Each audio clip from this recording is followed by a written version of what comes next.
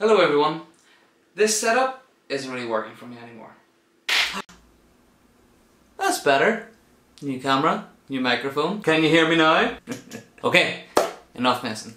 Today I'm going to show you how to restore old photographs using Photoshop. Let's get started.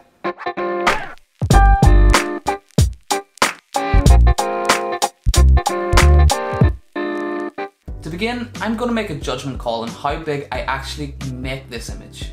From the original photo, I think 6x4 would work, so I've got this image moved into a document with those measurements and transformed it to fill the area. Step 1 in any restoration piece. Always work on new layers. That way you don't accidentally work on your original photo and end up making changes that you can't undo in the future. I'm so careful about this, I actually duplicate my layer, stick it into a folder and hide it so I don't ever make this mistake. Step 2. On a new layer, you're going to flip between using both the healing brush tool and the clone stamp tool. First, make sure that you're sampling all layers. Click that checkbox on the top toolbar if you're not. Now with the soft brush, go along the cracks of the photo with a healing brush tool, paint over them, and what you'll find is the cracks start to disappear. If you notice that the image is becoming a little smudged, switch to your clone stamp tool, sample an area close to where you want to fix by holding Alt and clicking, then move your brush over the area to be corrected and paint. Again, be careful not to paint too much or bring over information that shouldn't be in that particular part of the photo.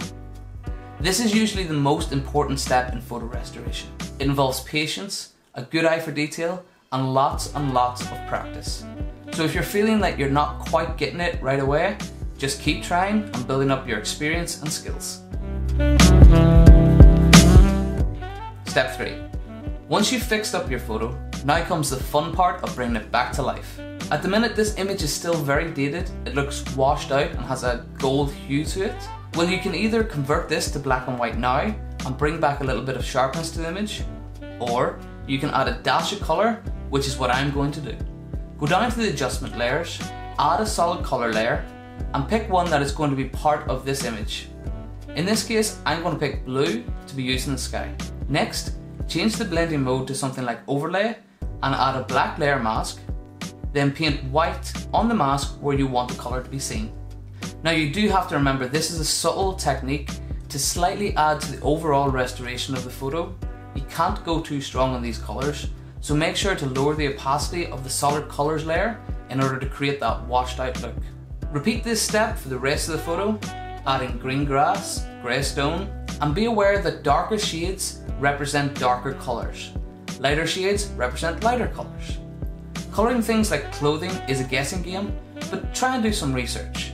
Check out when the photo was taken, Google some colour photos from that era, see what was in style, and try and colour based on the tones in the photo and what you think they would be wearing. Alternatively, if this is for a client, you could always ask them if they know. It pays to do your research. And here's a little tip for you. Human skin is not pink. This is one of the biggest mistakes I see most often when people are colorizing old photos. It's made up of multiple colours. Pinks, purples, reds, yellows, blues, browns, oranges. Spend some time building up a colour palette for skins. That way, it'll make your restorations look more realistic. And finally, step 4, finishing touches. At the minute, the photo has been restored and a little colour added. Now we're going to add a bit more photoshopping work in order to make this really look good. Adding things like dodging and burning, sharpening and vignettes can help darken shadows and lighten your subject, and add a bit of depth to your photo. Now this step is completely subjective. It can be very easy to go overboard with these techniques, so always take a break before finalising your edits and come back with a fresh pair of eyes to see if you're still happy with what you've created. And that about wraps us up, guys. I really hope you enjoyed this video. If you have any questions or comments, leave them in the little section down below. I'd love to hear from you guys. Thank you so much for watching this video, and I'll see you in the next one.